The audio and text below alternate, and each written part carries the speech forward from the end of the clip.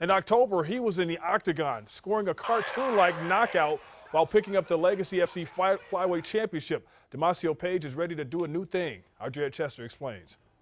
Classic Damacio Page, go out there and scrap. People love to watch me fight. Nothing's going to change. I'm still going to throw down. Damacio Page will have a change of scenery on January 24th, going from the cage of an octagon to the ropes and turnbuckles of a boxing ring. I'm not here to sit around and play patty cake or hopscotch.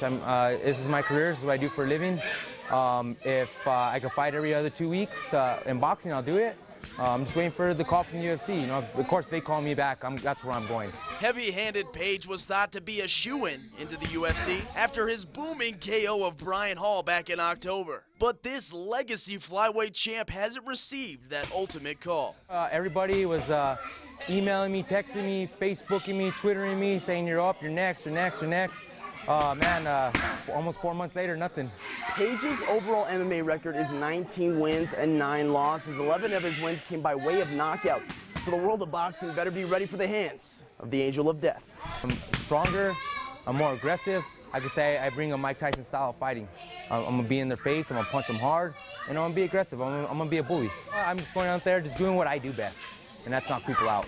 Page's next fight in Legacy FC isn't until March. And that's a long time for a guy who loves to throw the gloves. At the end of the day, fighting's fighting. I'm here to fight. I'm here to win. I know how to win. I'm going to win. You know, a lot of these guys don't know how it is to be a champion or how it is to win. I've been winning my whole life. Jared Chester, KRQE News 13 Sports, Albuquerque. Yeah, his January 24th fight is at Buffalo Thunder.